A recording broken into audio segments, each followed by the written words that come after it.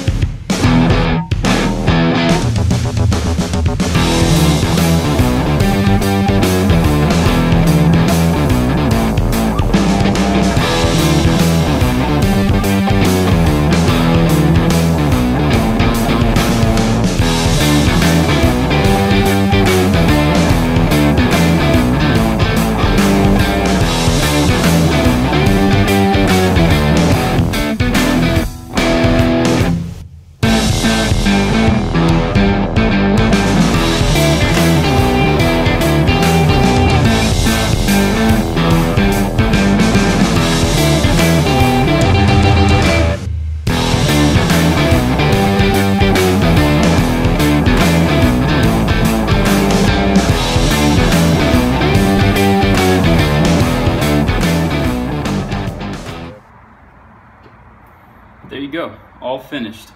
A couple things I noticed is the uprights pretty faded from sun damage.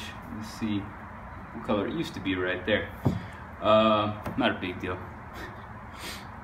Other things that I noticed was it actually moved the wing back further and also lined it up more even with the roof of the car as well. So definitely curious to see how this affects the downforce on the rear end of the car. Thanks for watching.